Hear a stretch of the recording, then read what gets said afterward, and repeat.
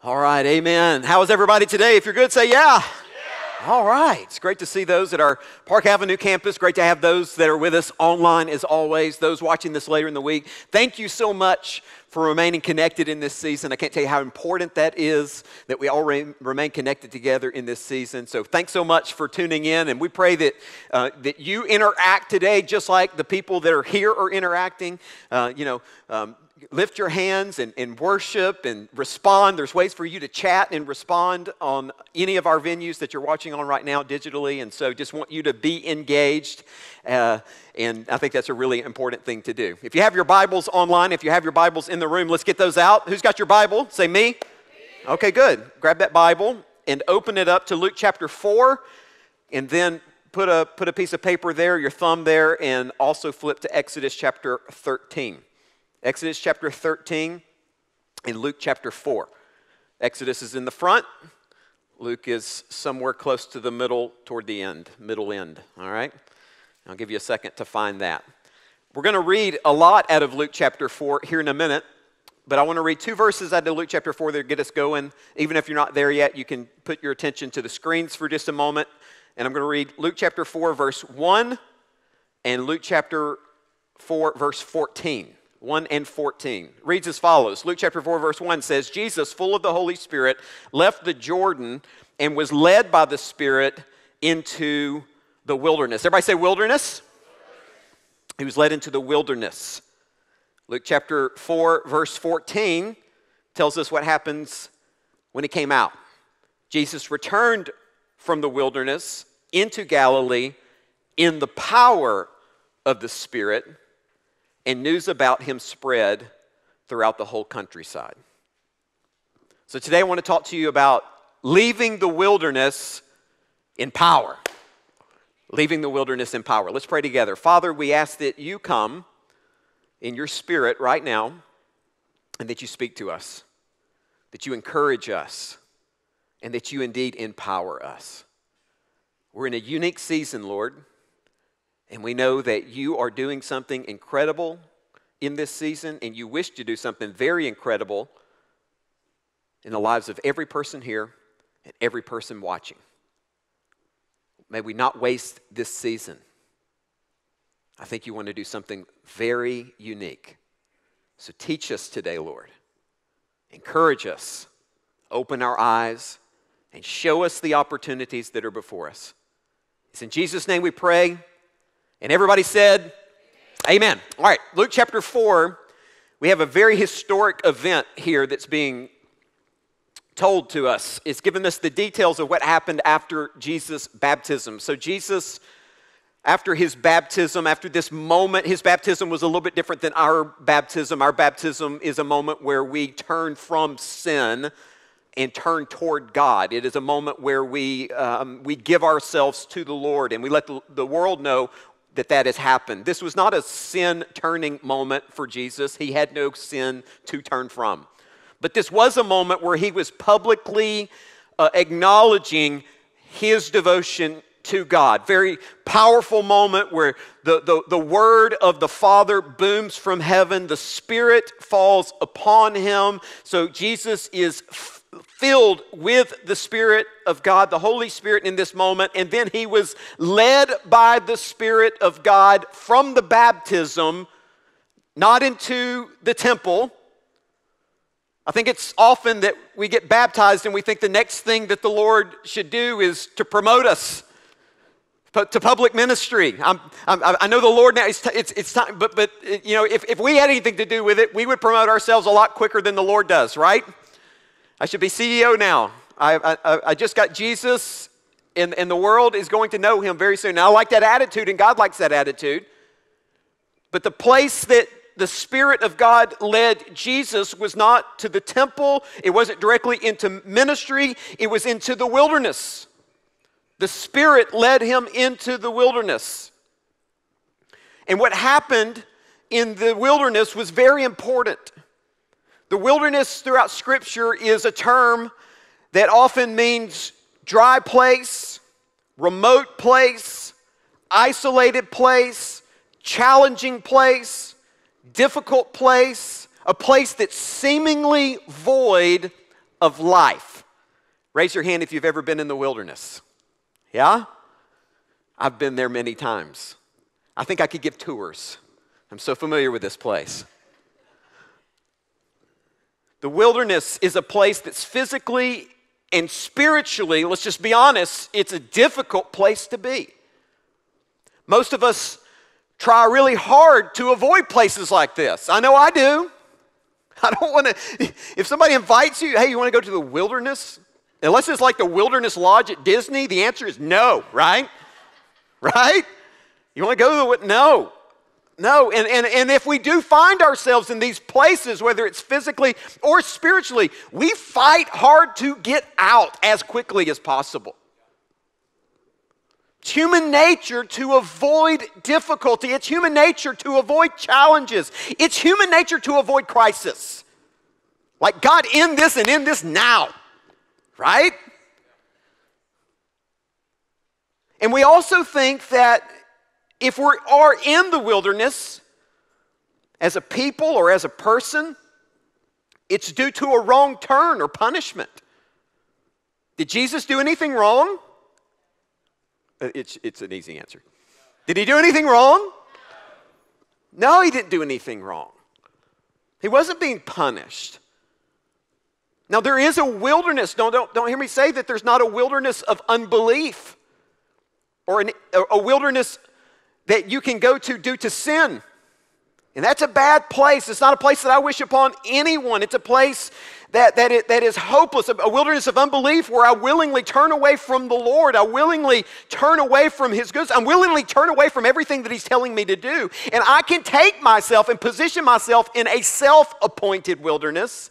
And self-appointed wildernesses are not good places to be.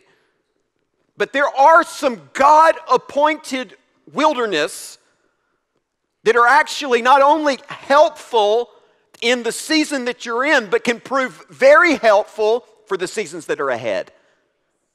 And this is what was going on here. God often takes people, as we'll see, not only in this passage, but many other passages, God often takes people into the wilderness before He unveils them to the world. It's a God-appointed wilderness, and I feel that maybe some of us feel like we're there right now, and if you're not there right now, odds are you may find yourself there in a season ahead. And so I would encourage you to take some notes as we talk about the wilderness today. It's not going to be all bad. Look at your neighbor and say, it's not going to be that bad. It's going to be helpful. It's going to be helpful.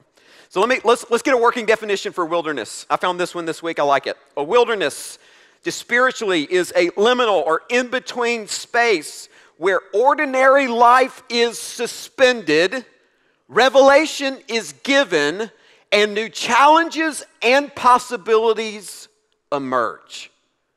Does that sound familiar? An in-between space where ordinary life is suspended, revelation is given, and new challenges and possibilities emerge. In Scripture, wilderness encounters, they're all throughout Scripture. I did a lot of studying on the wilderness this week. And these wilderness encounters often happen at a critical juncture in someone's life or ministry, or in the history of God's people. So I want to repeat that. Wilderness situations often happen at a critical juncture, meaning something significant is about to happen. And so these wilderness moments happen in this critical juncture. Right before something very significant is about to happen, you find these wilderness moments. We see it in the life of Moses. He is in the wilderness before God does something incredible in his life. He calls him out of the wilderness, get this, to only lead him back into the wilderness for 40 years. But his first wilderness experience set him up for success in the second wilderness experience. And a lot of people say, well, Moses wasn't successful. I beg to differ. He was very successful. He was the one who mentored Joshua. He played a big part in getting the people of Israel into the promised land. Amen? If it wasn't for Moses, Joshua probably would not have had the success that he had. Moses was the one that taught Joshua how to meet with the Lord face to face. So Moses was prepped in the desert. David, before killing Goliath, his only experience was that from the wilderness. Tending sheep in the wilderness, tending sheep in the desert. Matter of fact, when he came to fight Goliath, not knowing that he would be fighting Goliath, his brothers ridiculed him and said, "You're not a soldier. The only training you have is that of tending sheep in the wilderness. It's the only experience that you have." And yet it seems to me that maybe that experience alone is enough. Because it was a wilderness boy, a wilderness shepherd that defeated the giant and cut off his head. Elijah, while in the wilderness, an uninhabited land, was fed by God, ministered to by God, nurtured by God, given revelation by God. He emerges from the wilderness and then wins the greatest battle of his life, one of the greatest battles in Old Testament history, where he calls down fire from heaven. John the Baptist, in the wilderness, John received revelation of Jesus and how to prepare the way for Jesus. And here we find in Luke chapter 4, Jesus himself was led from a wonderful place, from a ministry high moment into the wilderness. Are you seeing this? There's nothing appealing about the place. There's no perks or upgrades. There's no mattress toppers in the wilderness. No one's rushing to get in, and everybody's rushing to get out. But maybe, just maybe, especially in the season that we're in right now, some might categorize it as a wilderness. Before we rush to get out, before we say, "God, in this and in this now, God, take us back to our normal," maybe, just maybe, God wants us to pause and say, "Hey, why don't you look around and see if I have something for you here that you need very much for the season ahead." Matter of fact, I want you to think about this. Jesus himself often went back to the wilderness by choice. Luke chapter 4, verse 42, Luke chapter 5, verse 16, it says that he would often withdraw from normal life to go to lowly places. That word can also be translated the wilderness. Some scholars think that he went back to the same place. So maybe, just maybe, Jesus found something in the wilderness that he knew had great value for ministry ahead. So I want you to flip over now to Exodus chapter 13. I want to show you a place where God leads his children, his people, into the wilderness. And I think it gives us some insight as to why God often does this. Exodus chapter 13. This is another wilderness story. God has delivered them from the hand of Pharaoh. Pharaoh has let them go, and now it's time to go to the promised land. They are going to the promised land. Now, if we were to get out our phones today and type in promised land, okay, and let's say that was a real place, our GPS would give us options, right? Siri would say, are y'all with me? You can go this way, 7 hours and 23 minutes. You can go this way, 9 hours and 42 minutes. Or you can go, scenic, desert, or direct route, 2 hours and 12 minutes. Raise your hand if you pick option C, 2 hours and 12 minutes. Okay? Yeah, most. The direct route is the route that we want. The quickest way to get there. All right, that's what we want. That's the culture, and I get that. I'm the same way. But look at this. Exodus chapter 13, verse 17. It says, when Pharaoh finally let the people go, God did not lead them along the main road that runs through the Philistine territory, even though it was the shortest, quickest, direct route to the promised land. So he didn't take them on the easy path. God said, no, I can't do that, because if the people are faced with a battle, they might change their minds and return to Egypt. If they face difficulties on this main road, which they probably would have, they might choose to go back into bondage. See, it's often when Christians, especially baby Christians or immature Christians, when faced with life's difficulties, choose to go back into bondage. So God, being a good father, not wanting that for his children, says, okay, I'm not going to do that. Instead, I'm going to take them into the wilderness. So God led them in a roundabout way through the what? The wilderness toward the Red Sea. And thus, because of this wilderness route, the Israelites left Egypt like an army ready for battle. It was because of this decision that the Lord made. Now, this is an interesting time in history. This is a time in history where God was the one who was fighting all of Israel's battles. He was the one that was divinely delivering them. He was the one performing miracles. He was the one that single-handedly defeated Pharaoh. He was the one who got them out. So their victories up until this point were solely based on the favor of God. But God shows us something here. Even though he was completely capable of defeating any army that they might face on any route, any of those routes. Is God capable of defeating the Philistines? Yes or no?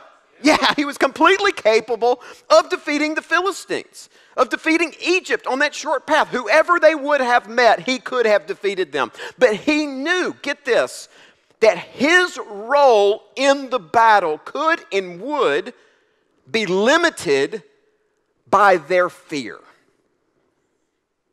God is always capable of defeating any enemy that we may or may not face. But if we choose in that moment to partner with fear and not with God, we'll be defeated. And he said, they're not mature enough to stand against this army. They're not mature enough yet for this one. They need some time with me. They need to get to know me. They need more faith. So we need to buy some time. We're not going to take the 2-hour route. We're going to take the 9-hour route. Because they need to spend some time with me in the wilderness before we step into battle. And so that's what happened. He takes them on a different route. And in that season, he speaks to them. He shows them his nature. He shows them his goodness. We don't know how long that season is, but let's say it was a month. Let's say it was 4 months. He spends time with them, and then he takes them to a very specific place. Out of the wilderness, to the Red Sea, directly into battle with Egypt and the Pharaoh again. And what was the difference? What was the difference in this time and the time previous? Just one simple thing. You ready? They were ready. The wilderness readied them for the battle that they were about to face. A month ago, no, they're not ready yet. It's not time, but after a season of, get this, after a season of handling the wilderness well, God decided they're now ready. They're now ready. So God determines when readiness is appropriate and when that is a reality in our life, and it really has everything to do with how we handle not the good times, not the easy times, not the good situations, not the easy things. It has everything to do with how we handle what is difficult. How you handle the wilderness will determine how long you are in the wilderness, how many times you come back to the wilderness, and how you come out of the wilderness. Really important. All right, so how can we navigate this season well? All right, let's go back to Luke chapter 4. All right, go back to Luke chapter 4. Let's see how Jesus navigated this. Let's see what he dealt with. You know, Israel stayed in the wilderness for 40 years. Jesus, 40 days. Who wants 40 days over 40 years? Anybody? Okay. Me too. Luke chapter 4. Let's just start in verse 1 again. Starting in verse 1, it says, Jesus, full of the Holy Spirit, left the Jordan and was led by the Spirit into the wilderness, where for 40 days he was tempted by the devil. He ate nothing during those days. I love it says at the end he was hungry, which leads me to believe that in the midst he was not. But it says at the end, he got hungry, at the end of the 40 days. Now, I don't know if he was not hungry, but I think that's a very interesting thing. I believe personally that God, like he did with Elijah, like he did with others, like he did with the children of Israel with manna, that he was nourishing Jesus during this 40-day fast. The devil came to him during this time that he was hungry, and he said, if you are the Son of God, tell this stone to become bread. And Jesus answered him, it is written, man shall not live on bread alone. The devil led him up then to a high place and showed him an instant all of the kingdoms of the world. And he said to him, I'll give you all of their authority and splendor because it's been given to me, and I'll give it to anyone I want to. If you'll worship me, it'll be yours. And Jesus answered, it is written, worship the Lord your God and serve only him. The devil then led him to Jerusalem and had him stand on the highest point of the temple. He said, if you're the Son of God, throw yourself down from here, for it is written, he will command his angels concerning you to guard you carefully. They will lift you up in their hands so that you will not strike your foot against a stone. And Jesus answered him, it is said, do not put the Lord your God to the test. When the devil had finished all of these temptings and testings, he left him until an opportune time had arisen. Okay, all right, so from this, we see certain things that happen in the wilderness, and I want you to be aware of all of these things, okay? Because I think a lot of these things are before us even now, even in this season. The first thing is the wilderness is often a place where we are tested, where we're tested. Raise your hand if you like a test. Anybody like test taking? Okay, a few of you are good test takers. I always use this line. I'm not dumb, I just don't test well. Anybody partner with me? Where's my C and D brothers and sisters? Okay, all right. Yeah, I'm not dumb, I just don't test well. Who likes a test?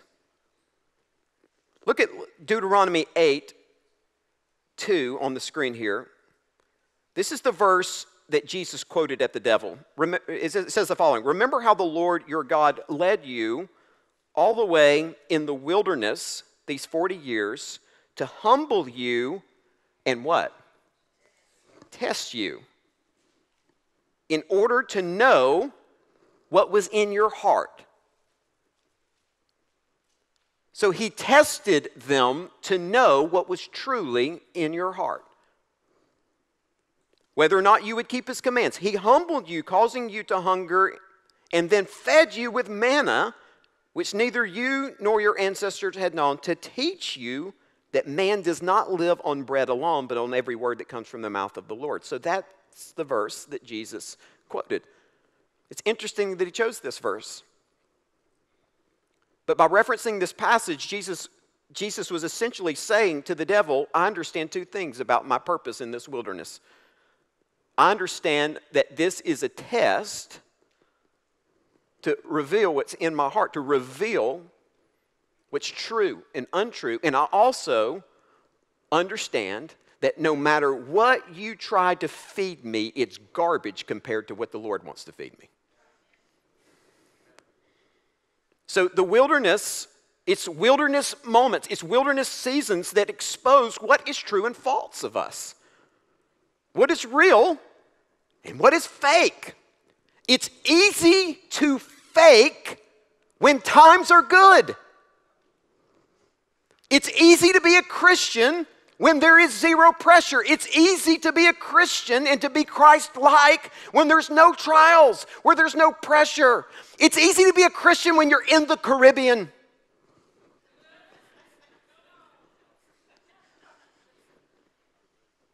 It's hard to be a Christian when you're in the Sahara.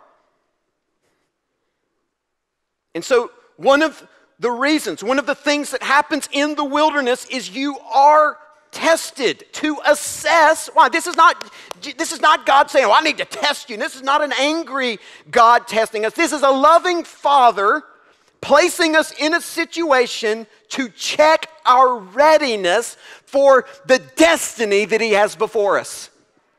It is an unloving God to not check your readiness and then lead you into something you're not ready for yet. No one takes their child who's learning to swim and throws them in an ocean. I can't swim yet. Off you go. The undertow is a good one today. Hope you figure it out. No, we put them in still bodies of water, in calm water, in order to teach them. So what's being tested when we're in the wilderness? Oh my goodness, there's so much being tested. Your heart is being tested. Your heart's being tested. Do you have a true love for God and a true love for people? And again, this is not disciplinary. God just wants to see where your heart is. Your soul is being tested. Oh my goodness, do you have a healthy, healed soul? Because if you don't, in the wilderness, all the wounds come out. Attitude is being tested. Oh my goodness, don't look at your neighbor. Your attitude is being tested in the wilderness. Is your attitude completely based off of good circumstances? Can you only have a good attitude in good circumstances? Or are you a person that chooses joy amidst any circumstance? Your faith is being tested. Do you trust God in a season where you can't see anything but dirt and camels?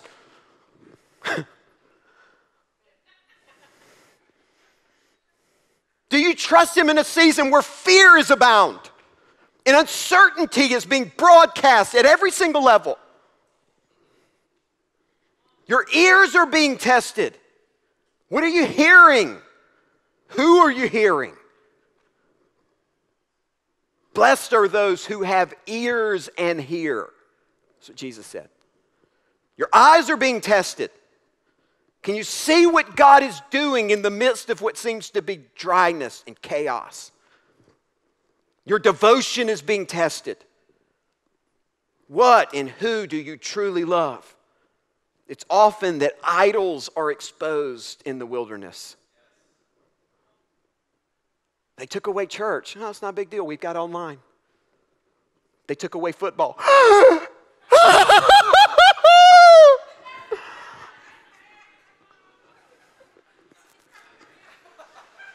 I've got season tickets. I give more to Tuscaloosa than I do the Lord.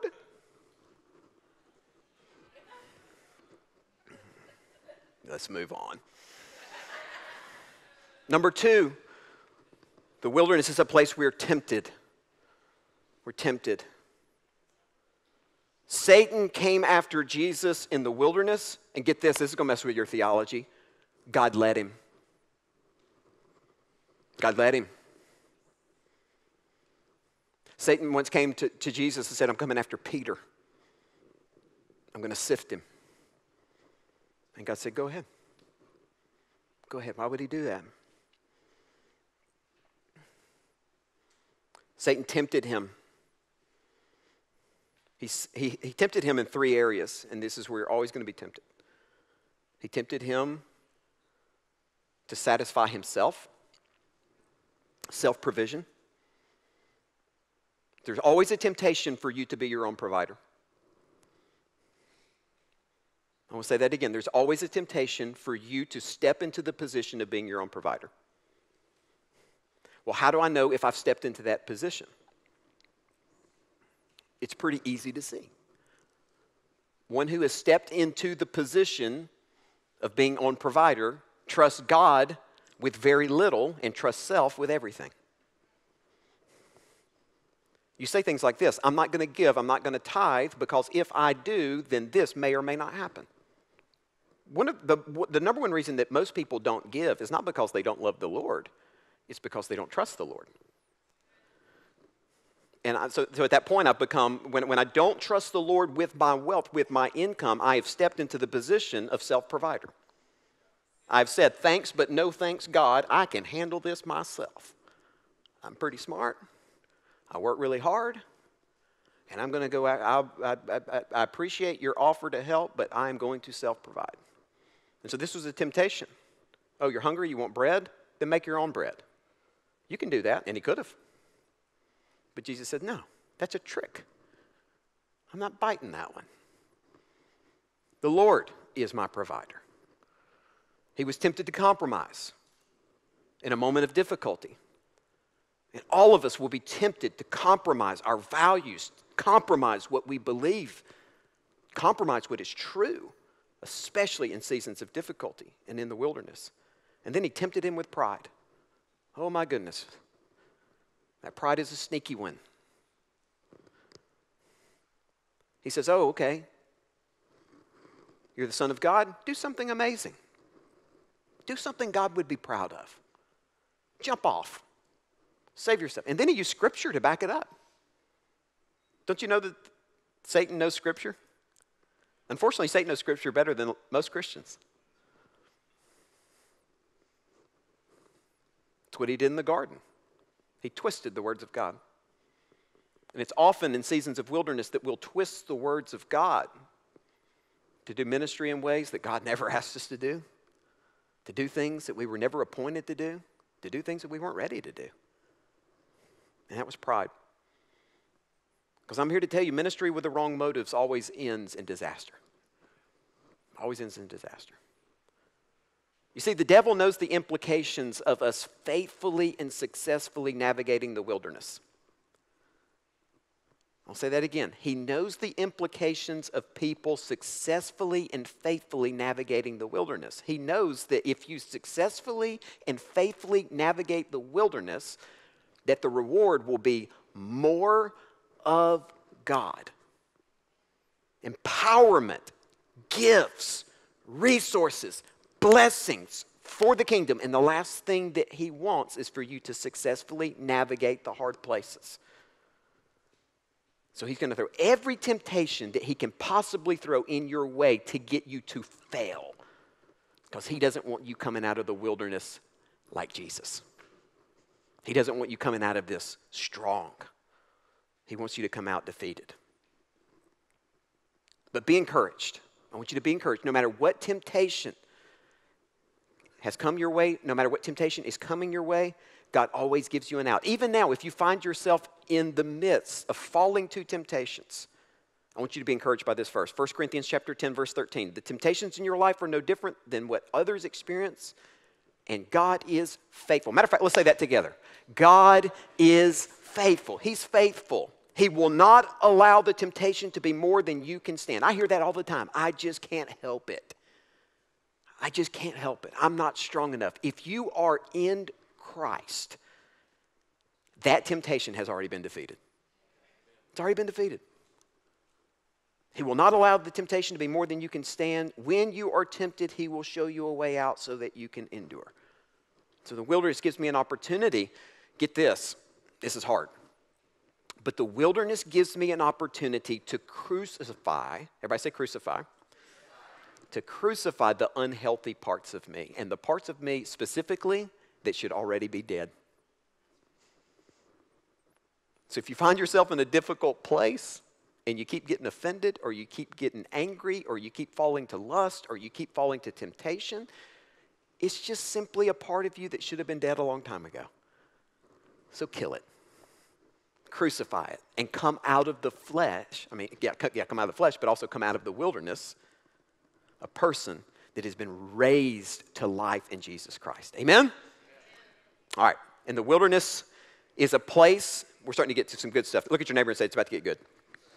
Yeah, it's about to get good. All right. The wilderness is a place where you can be nourished. Okay, we see that.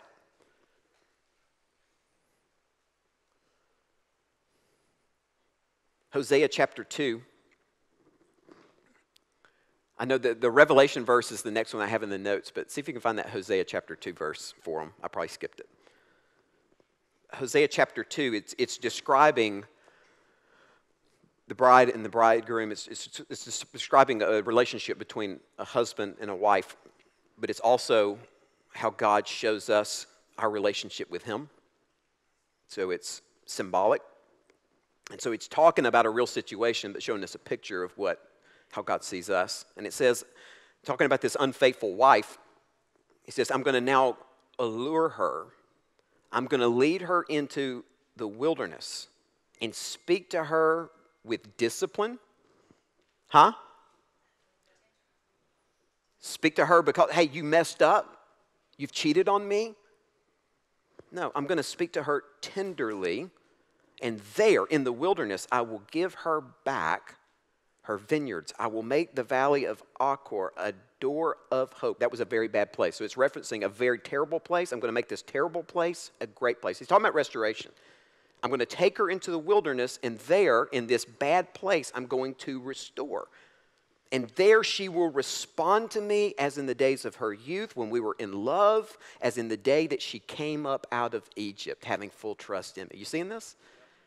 So this is hope for anybody that may have slipped in their journey, anybody that may be falling right now, anybody that may just would say, honestly, I'm just not proud of where I'm in relationship with God. Okay, you're in this dry place, but look at the opportunity in this dry place. There's an opportunity for the Lord to speak gently to you and tenderly to you, reminding you of the love that you once had. That's for somebody. So if you find yourself in this place, just see right there in Scripture, he's not mad. He's not disappointed. He wants to speak to you tenderly in this season, reminding you of the love that you once had and maybe the love that could be. But you've got to make that decision. You've got to make that decision to come to him.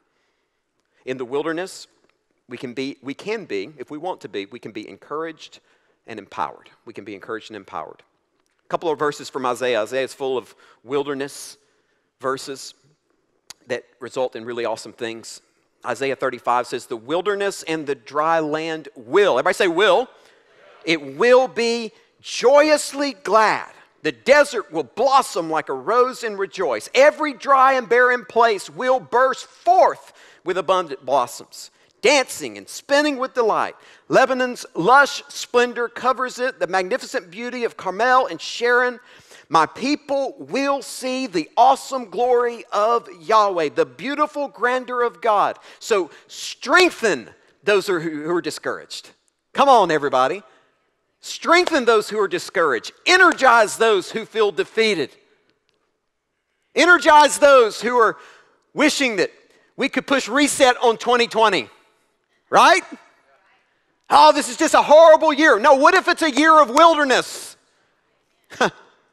So energize those who feel defeated. Say to the anxious and to the fearful, be strong, never afraid. Look, here comes your God. He's breaking through to give you victory.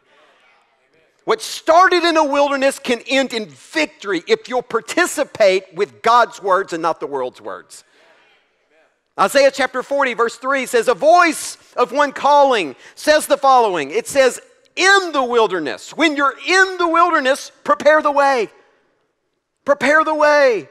Prepare the way for the Lord. Make straight in the desert a highway for God. So if you find yourself in a wilderness, get ready. Get prepared for what?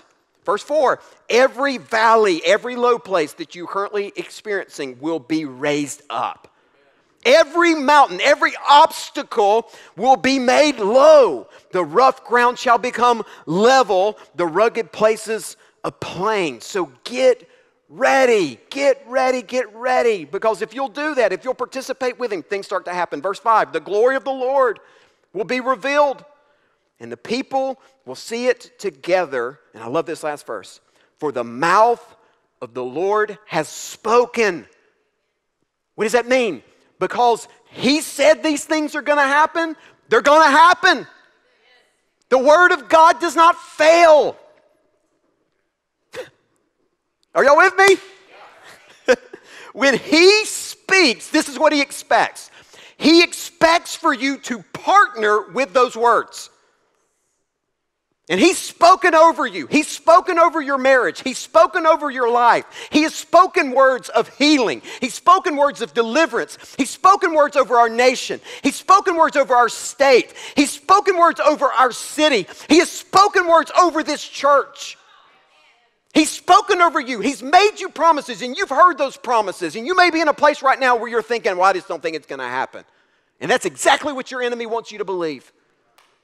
But his word has gone forth, and he's looking for people who will say, okay, I'll partner with that word. Come here, word of God, I'll partner with you. See, here's a truth that we cannot forget. The spoken word of God is meant for us to boldly pursue and believe.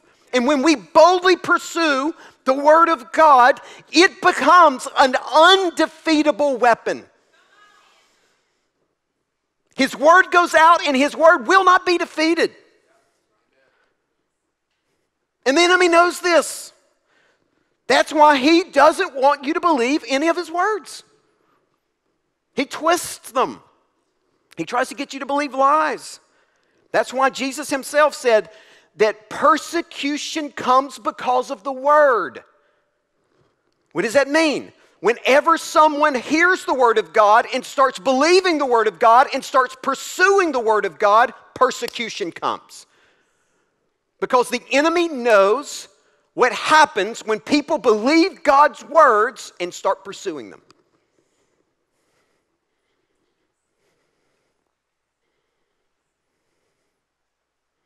When the declared word of God starts to become impossible to us, I just can't get this.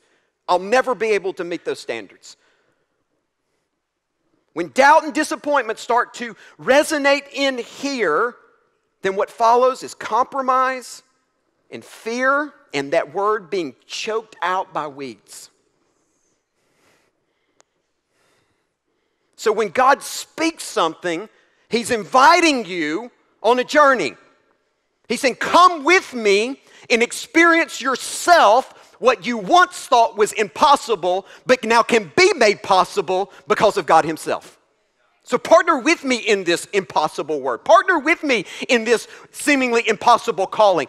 Partner with me in your destiny, the things that I've spoken over you. And you'll leave this arid, dry place, and you'll go into valleys that are full of blossoms. Rivers and streams that are full of life. Partner with me. I always think about Mary. God gave her an impossible word. Hey, you're going to birth the Messiah as a virgin.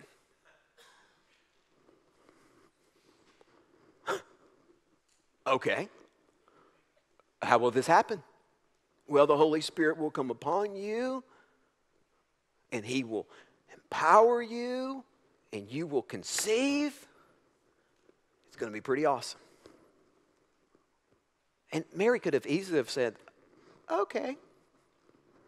Nope. No, I don't think so. But it said that she cherished the word in her heart.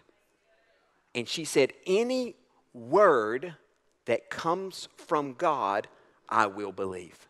May it be as you have said. And she cherished that word.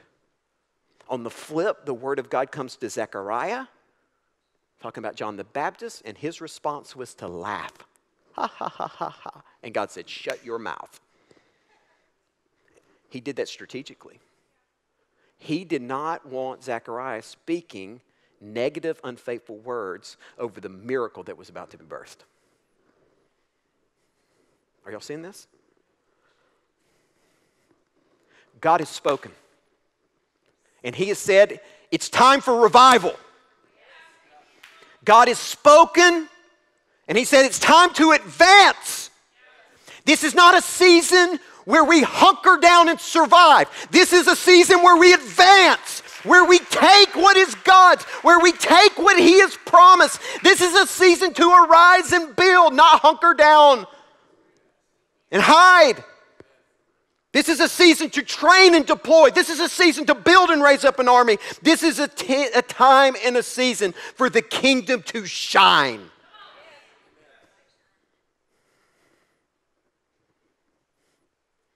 And because he has spoken those things, this is what it means. He has given us every tool and resource necessary to dismantle what is evil and to usher in the kingdom. Because when he speaks, he also gives the resources to accomplish it. He doesn't just speak and say, okay, y'all go figure it out. With the word comes the anointing to accomplish it. Every time. So faith must arise in this season. If you want to navigate the wilderness correctly, if you want to navigate the wilderness faithfully, faith must arise in this season. And just know, your enemy's going to try to choke it out. Your enemy's going to try to tempt. Your enemy's going to try to do everything that he can to get you to believe that this season needs to be avoided. And this season's a waste.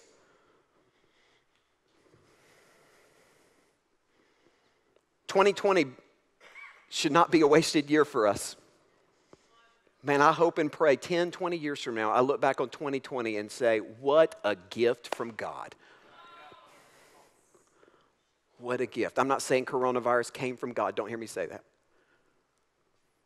But what a gift from God that He used coronavirus to put everything on pause, to take us into the wilderness and speak tenderly to us, and to encourage us, and to empower us, and to say, don't believe everything you're hearing. Just listen to me.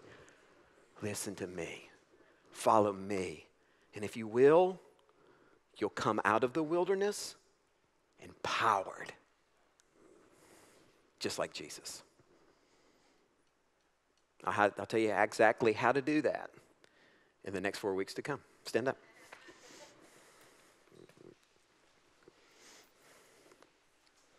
I want to pray over you today before you get out of here.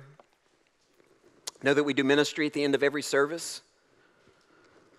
And so if you want prayer today, if you want a prayer of empowerment, you want a prayer of deliverance, you want a prayer of healing, you want a prayer for more, I think that's what one of the major parts of this gathering should be, for us to leave here different people. Amen?